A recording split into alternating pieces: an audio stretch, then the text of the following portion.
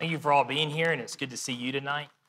If you have your Bibles, you can turn to Isaiah 40, and we're going to stay there the whole time and let Isaiah do the heavy lifting here through one of his sermons, which may be one of his most famous sermons too, here in chapter 40. If you don't know the beginning, by the time we read the end, you're going to, I know this chapter. Isaiah 40 makes the bold claim that the word of the Lord endures forever. And many of us know that phrase, maybe not necessarily from Isaiah 40, but we know it from the epistle of 1 Peter, where he quotes Isaiah 40 and says that the word of the Lord endures forever. And Isaiah explores that here in chapter 40. When you put that in context, in the context that Isaiah is going to put it in, he's using it in a sense of a comparison, that really nothing else in existence endures forever. But God's word has endured forever, and that really sets it apart from everything else. A couple of weeks ago, I was reading an article a guy wrote about another article someone wrote in 2012. In 2012, there was this article floating around the internet. It was a conspiracy theory. Maybe some of y'all have heard of it, but the article was called "The Internet is Dead." And it was a conspiracy theory. It went way too deep in different ways. But they were just making the argument that the internet near isn't as useful as it used to be. And then this guy took this article and he said that may have actually been kind of a self-fulfilling prophecy because we've seen that happen in our own days. I think about just my time of being alive where we've had the internet. And the internet, especially in terms of just web browsing, used to be really helpful. You could Google something and you could find an answer. I remember being very little and having a question about something. We were trying to figure something out, and Dad went to the office, right, and got out the computer, and we Googled it, and we found an answer. But nowadays, many of you probably have noticed, you'll Google something, will you find the answer? You got to wade through so much garbage, you may never find the answer. Several weeks ago, me and my brother were trying to fix something, and we both Googled it, and we could not find a single article that fixed it. Instead, we found thousands of bot-written articles saying the same thing over and over again and never actually saying anything, right? And wading through that garbage, you just can't find the stuff that you used to be able to find. Many of you ladies, you may have Googled recipes. Oh, I've cooked this before. I need to remember what the recipe is. How, are you able to find the recipes anymore? No, you'll go to a website, and what do? You scroll through a 1,000-page essay some bot wrote about their family cooking this meal, and maybe at the very bottom there will be the recipe. But there's just so much trash on the internet now and so much garbage. I'm not necessarily talking about sinful things. I'm just talking about useless things. That it's just not as useful as it used to be. And they made the point that maybe the internet will die. Well, looking all through history, and even what the Bible claims to be, is the internet going to remain the way it is for all time? No, it's not. Everything that man has made, does it endure forever? No, it does not endure forever, does it? And if Sears, the giant corporation of America that has existed since 1870, if Sears will go under, will the internet one day just not be very useful when people will stop using it? Yeah, that's the way the world works. Now, that's everything that we've made, but what does Isaiah make the bold claim of? He says the word of God endures forever. And that's just something you can't find anywhere else. So let's go through Isaiah 40. And we'll pull some of that themes out as we read through this chapter. I'm going to try something different. I'm going to give you my outline first, and then I want to read secondly. And at least then when we'll read, you'll be looking for what I'm going to highlight. As Isaiah begins, he makes the point that Jerusalem has been punished. And maybe this is futuristic. Maybe this is Sennacherib's invasion. We're not 100% sure. But Jerusalem has been punished. Now that Jerusalem has been punished for their sin, it's time for Jerusalem to be comforted.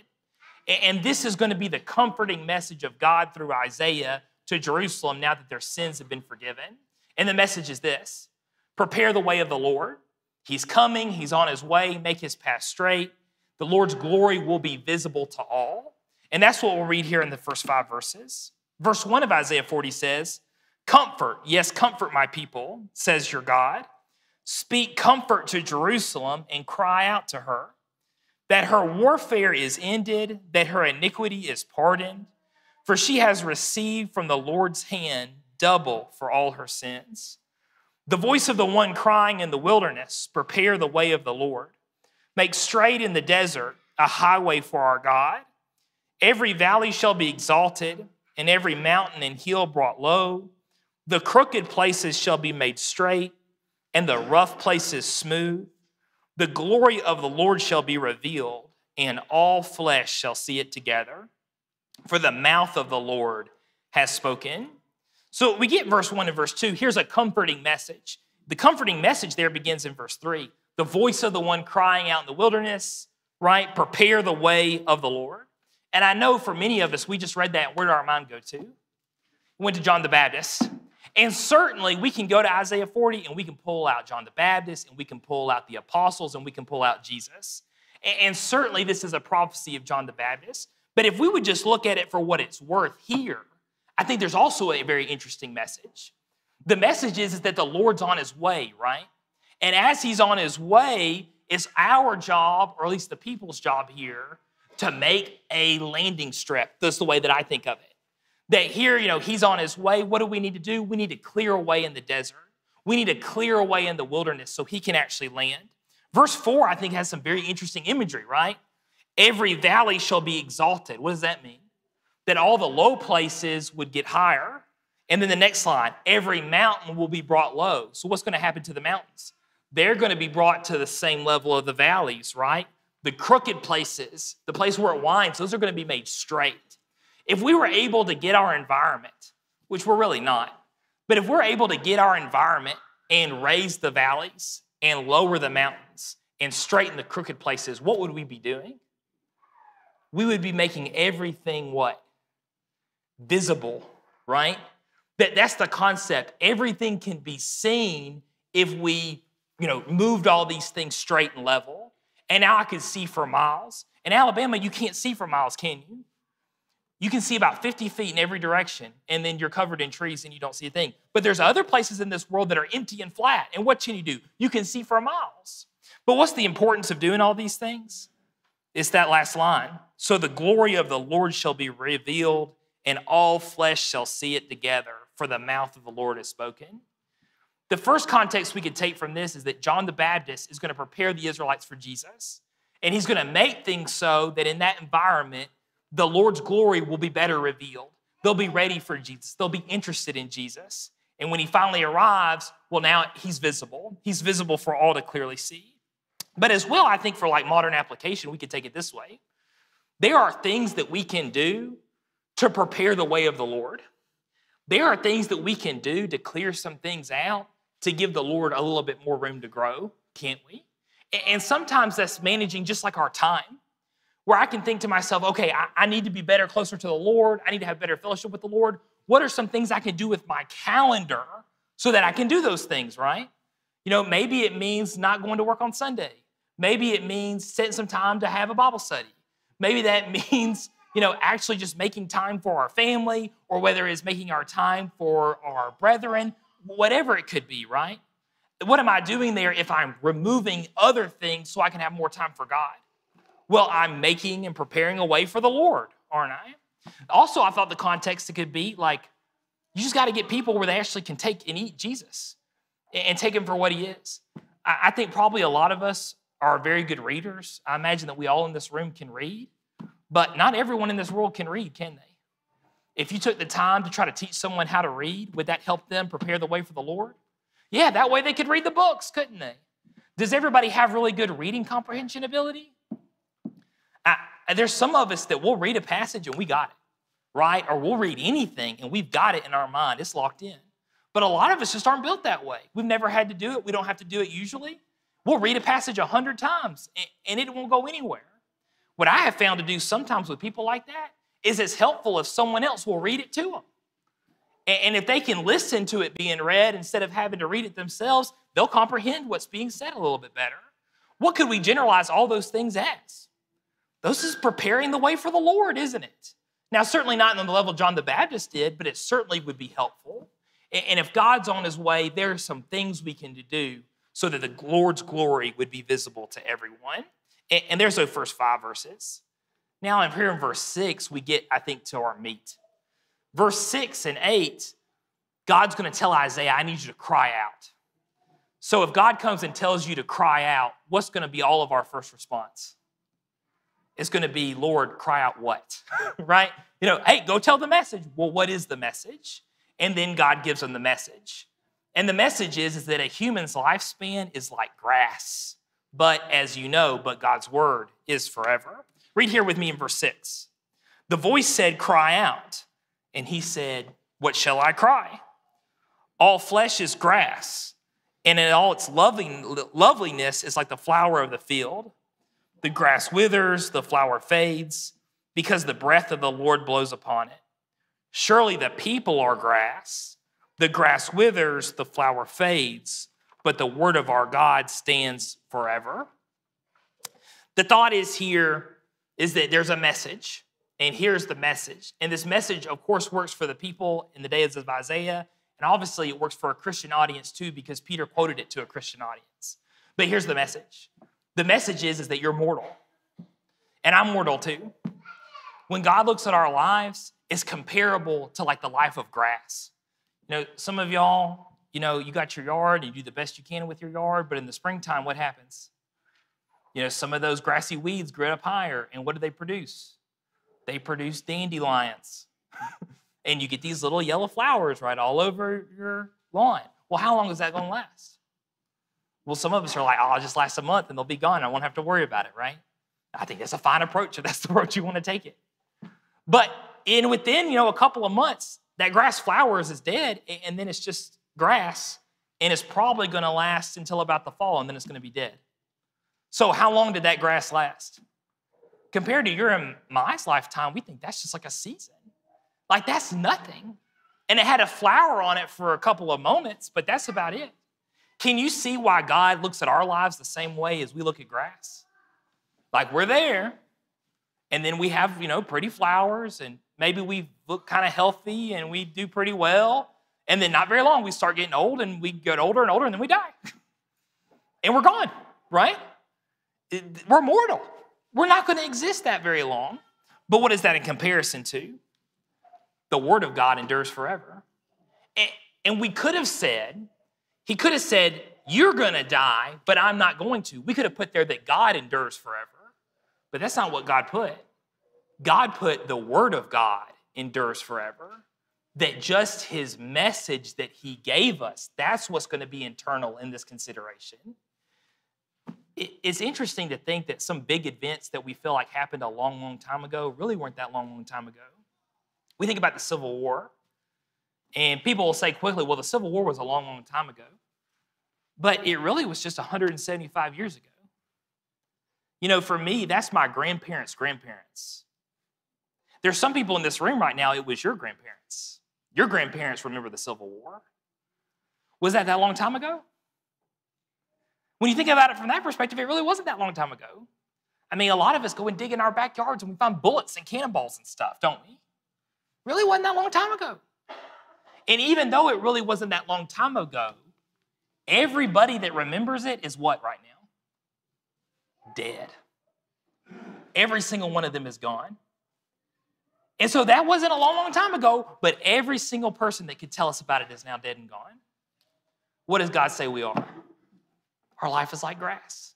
Now, I think what's more interesting with that is that when you read about the Civil War and you learn about the issues they were having to deal with and the morality questions, and they were trying to determine what God wanted them to do in those situations, what did they have to help them and guide them to make those decisions?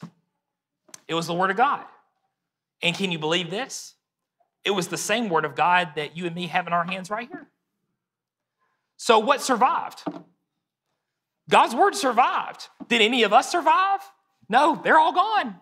But God's Word still survived, and you can do that with anything in the past 2,000 years.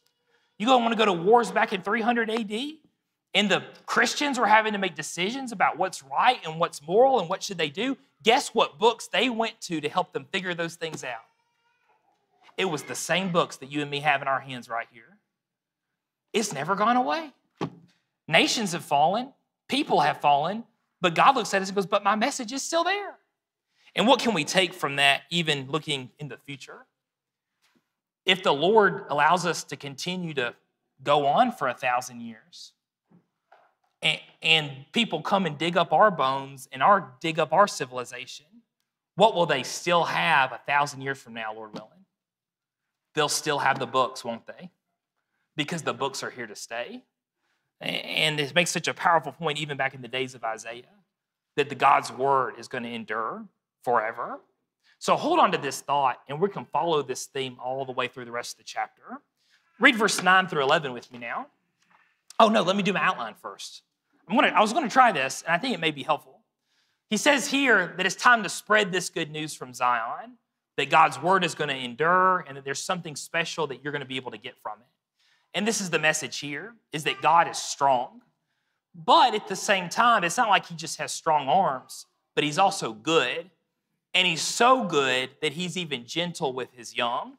So here in this little part, he talks sort of like this separate nature of God, that God's also a mighty person, but he also can be gentle when he needs to be gentle. Verse 9 here, O Zion, you who bring good tidings, get up into the high mountain, O Jerusalem. You who bring good tidings, lift up your voice with strength.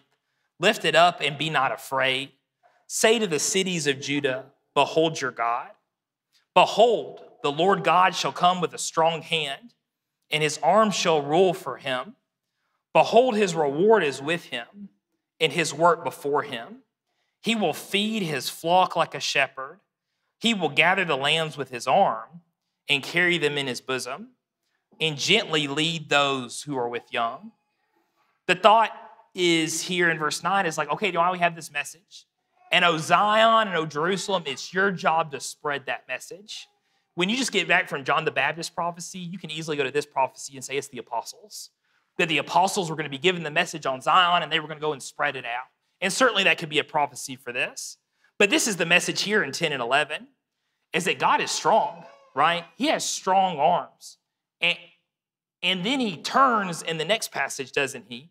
He rules us, but verse 11, but he's also like a shepherd to his sheep. And he has arms there too, but what does his arms do? They don't strong arm people. Those arms gather his lambs.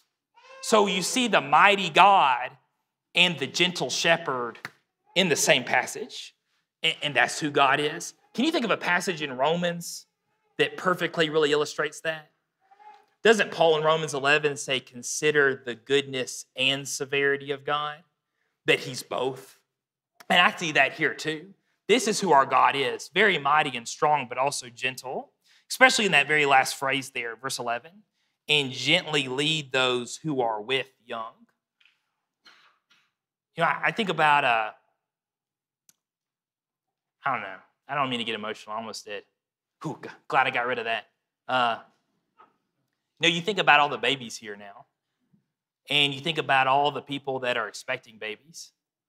What does even Isaiah say here about our God? That he's gently lead those who are with young. The concept is a shepherd knows that some of his sheep have young with them. And do those mother sheep, do they get to run real fast with the herd? No, they got to be slow, and they've got to be patient. And what does this shepherd understand? This shepherd understands that there's young, isn't there? And that these are things that they're going to have to demand some patience. It's going to demand some time. It's going to demand a little bit extra, right? Does God understand all those things? Yes, he does, doesn't he? And he even considers those that are his that have young, and he has patience with them, and he's gentle with them.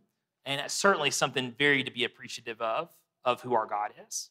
And so we get introduced to God here in 9 through 11, and then we get introduced to God's power in 12 through 17.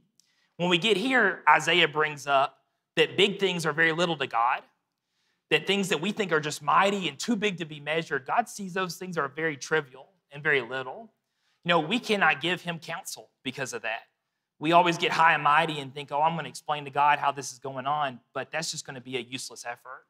And he wraps it up with, he's not very impressed with our nations, and he's never been really impressed with our nations. Now let's read here in verse 12. Who has measured the waters in the hollow of his hand, measured heaven with a span, and has calculated the dust of the earth in a measure, weighed the mountains in scales, and the hills in a balance? Who has directed the Spirit of our Lord, or has his counselor has taught him? With whom did he take counsel? And who instructed him and taught him in the path of justice? Who taught him knowledge and showed him the way of understanding? Behold, the nations are as a drop in a bucket and are counted as the small dust on the scales. Look, he lifts up the isles as a very little thing, and Lebanon is sufficient to burn, nor its beasts sufficient for a burnt offering. All nations before him are as nothing, and they are counted by him less than nothing and worthless. Obviously, just talking about the might and the power of God. Verse 12 really brings out this imagery. And the imagery begins with, look, he measures the water with the hollow of his hand. What are we supposed to picture? We're supposed to picture sometimes we can cup water in our hands, right? And if you had a little brother, you'd always like, hey, come look at this, But God, what does he do? He can measure all the waters like that in the hollow of his hand. It says then that he measures heaven with a span. And a span is like, we all know cubit, right? They measure things in cubit. Well, span was the smaller version of the measurement, and it was really just your hand. So all of heaven in the sky, what does God need to measure it with? Well, he can just measure it with his hand, like in a span. The next one, he calculates the dust of the earth. And I really think if we were going to use it for a modern day version, we would say in a measuring cup. He has like one of these old little plastic measuring cups that we keep at our house for some reason. And he can measure all of the dirt on the earth in his measuring cup, right? He weighs the mountains in scales and the hills in a balance. But here's the mightiest things that we've ever seen. And God could pick that thing up and just measure it on a little weigh scale. Like, okay, that's what that is, right? And he knows what these numbers are. He's too big. And since he's too big, then he asks the question in verse 13. Who has directed the Spirit of the Lord? Who's been his counselor? Well, what's the answer to that question? No one has. You can't tell God what to do, right? You can't advise God that he should do better in this area. You can't argue to God that, God, I know you said this, but it really should be this. Because what's the point of arguing with a God that can measure all the dirt in a measuring cup?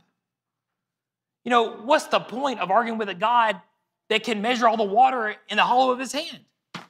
He's too big. You can't tell him what to do, can you? You really just have to wait on him to tell you what to do. Who can taught him in the path of justice? You can't tell him what's righteous. He's already told us what's righteous, and there's no way for me to even argue a point to him. Verse 15, he says, behold, the nations are like a drop in the bucket.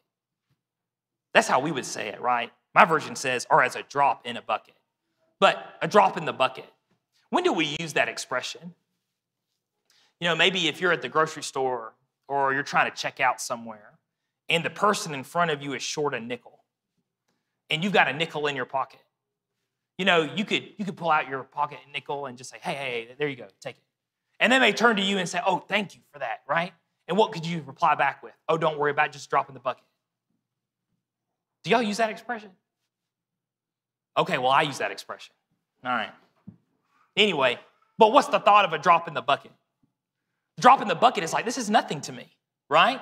Don't worry about it. It's no big deal. It costs me nothing. It's like a drop in the bucket. Here's a nickel. Yeah. What are the nations to God? They're like a drop in the bucket. He's like, don't worry about it. It's just useless. It's worthless, right? He counted them. There is as nothing to him. They can't even provide enough for him if they want to make a sacrifice. They're useless. Isn't that crazy? I think about how warped we get about our nations. And don't get me wrong. I love the concept of being part of a good nation. I love the concept of the peace and safety we get to enjoy. I love the concept of our prosperity. Those are things that absolutely we enjoy and we can thank God for it. But in the grand scheme of things, what are these nations to God? They're like a drop in the bucket. They're very temporary and they're very fickle and they do the job they're supposed to do and then one day he gets rid of them. Going back to the word of the Lord endures forever. You know how many nations that we've had over the course of 2,000 years? You couldn't count them. Like the amount of government changes and which kind of governments we have, they're all over the place, aren't they? And I know certainly a lot of them have kept their name, but every 500 years, the nation's government could be completely different than the old government. We could just look at England. It's always been called England, but every 500 years, their system of government is completely different because they have to radically change. They're not the same government they were 500 years ago. But even though the nations are constantly changing, what endures forever? The word of the Lord is enduring forever, isn't it? And it's never changed. Maybe that's why he looks at our nations as just a drop in the bucket. Please use that in a sentence this week and then come and tell me. Let's read 40:18 through 20. Here, simply, he just says that the idol makers are pitiful and the poor idol makers are not much better. Verse 18, he says, to whom then will you liken God? Or what likeness will you compare to him? The workman molds his image. The goldsmith overspreads it with gold. And the silversmith casts silver chains. Whoever is in too impoverished for such a contribution chooses a tree that will not rot. He seeks for himself a skillful workman to prepare a carved image that will not totter. The thought is that these idol makers are going out and they're making these gods with gold and silver, but he says, are these things even comparable to God? No, they're actually kind of pitiful in comparison to God. And he says, here's the poor man who doesn't have the money for such a contribution. He can't afford a gold or silver idol, so what's his best next thing? He just goes and finds a good board that isn't rotten. And he hires someone to craft him an idol out of that board. And what's the only condition there at the very end? That it doesn't totter. You know, that it never falls down. As long as it has a good base and it'll stand up, that'll be my idol. Are these things in comparison to God? No, these things aren't even close as comparison to God. And that's where we really move into verse 21. In verse 21, he's like, have you not heard of God? And these parts here is where we get the song, Saints Lift Your Voices. All of this is out of this little section. He says, princes and judges try to plant roots of legacy, and they try to do things to make their power and their influence greater and longer. He says, but God can just uproot them with his breath. And then he ends it with this thought of, how could you even be equal to the God that can count the stars or has made the stars and knows them all by name? Let's read now verse 21 through 26. He says, have you not known? Have you not heard? Has it not been told you from the beginning? Have you not understood from the foundations of the earth? It is he who sits above the circle of the earth, and his inhabitants are like grasshoppers, who stretches out the heavens like a curtain and spreads them out like a tent to dwell in. He brings the princes to nothing. He makes the judges of the earth useless. Scarcely shall they be planted, scarcely shall they be sown, scarcely shall their stock take root on the earth, when he also will blow on them and they will wither, and the whirlwind will take them away like stubble. To whom then you will be likened to me? Or to whom shall I be equal, says the Holy One?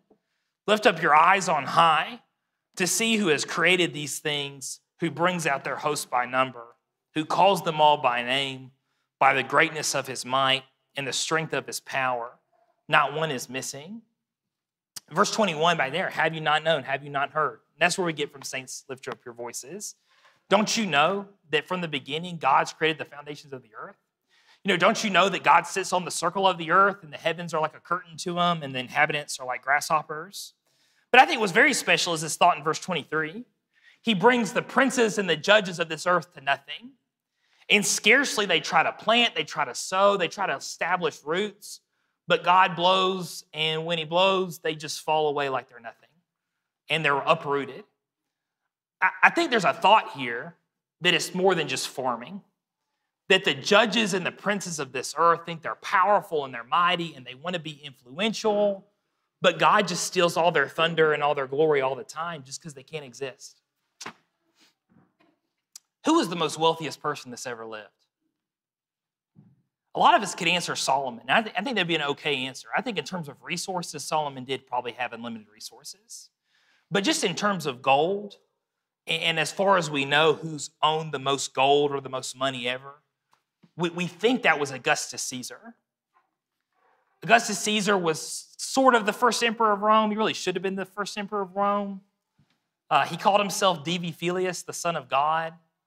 He built temples all throughout the empire that was about worshiping him because he was supposed to be the son of Venus, the son of Julius.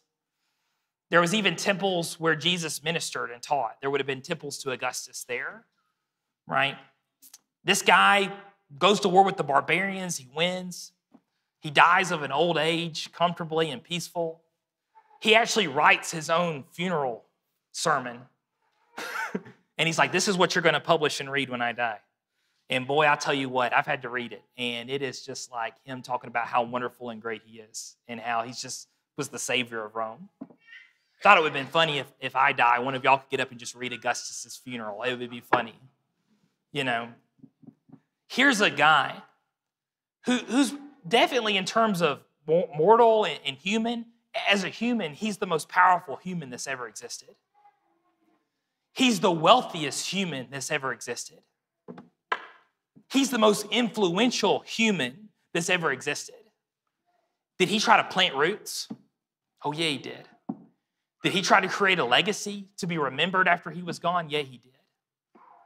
But if I ask any one of y'all who's the most famous person who died in the first century, who are you going to tell me? You're not going to tell me Augustus. You're going to tell me Jesus Christ.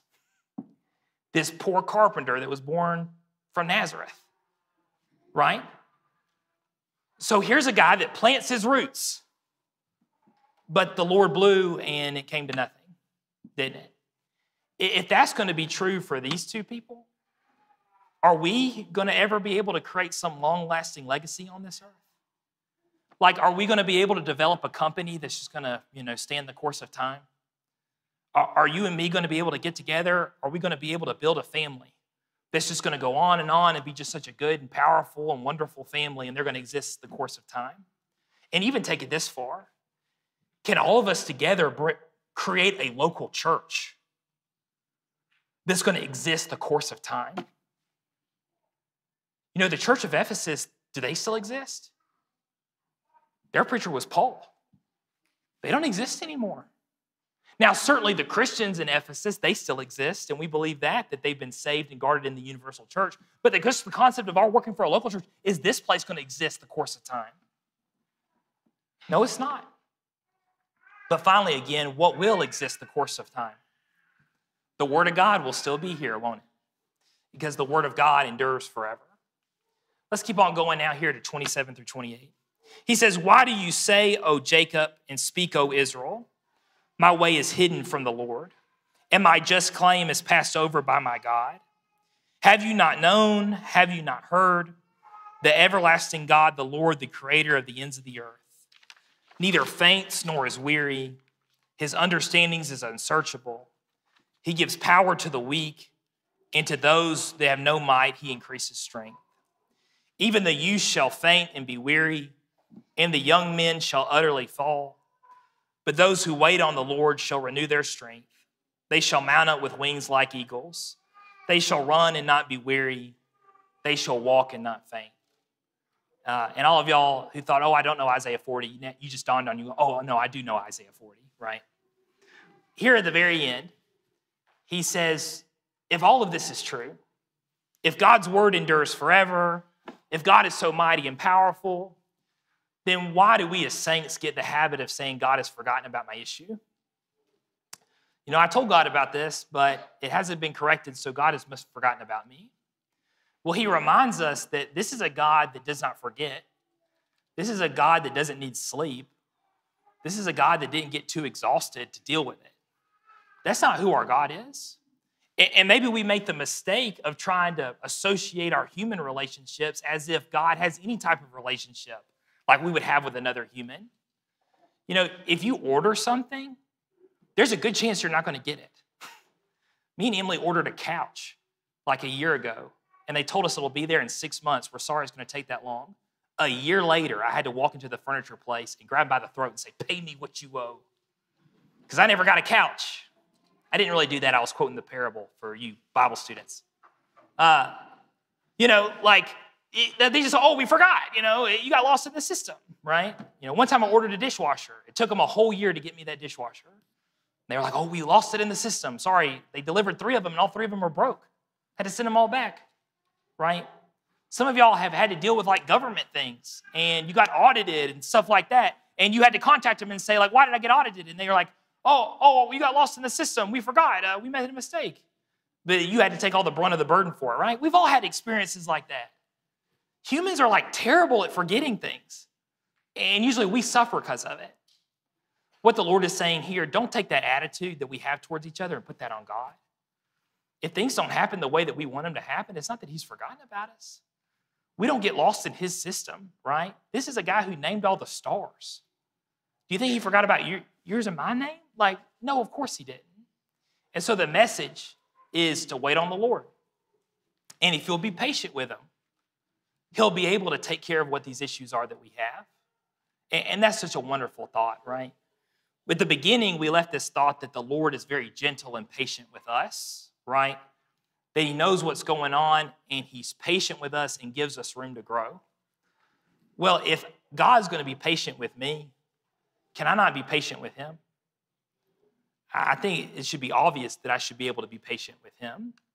And let me just finally say this one thought. That concept of waiting on the Lord, I do not think it means sitting in a chair and literally just sitting there and waiting for God to do something. I think what the message of Isaiah is here is to stick with the Lord. That whatever's going on, whatever you're dealing with, if you will just stick with the Lord, things will turn out okay. And that's the message of Isaiah 40. I know that when we do announcements, especially on Sunday mornings, sometimes they get very long. And there's so many people here dealing with sickness. There's so many people dealing with loss of life. There's also a lot of things I know that we don't announce. You know, whether we're embarrassed by them, maybe we just don't have time to announce them. But there's all little crises I think we're all dealing with at some point. Well, even in those things, if we would just stick with the Lord, he could renew our strength, couldn't he? What a wonderful thought that Isaiah gives us here in chapter 40. If there's anyone here that needs to be in fellowship with God, we certainly want to spiritually assist you with that tonight. Some need the prayers of the congregation to get back into the word of the Lord, which endures forever. Some of us may even need to obey the gospel because we know that the only way we'll be able to be eternal is if we have the gospel eternal on our side. If there's anyone here we can spiritually assist, why don't you come forward as we stand and sing?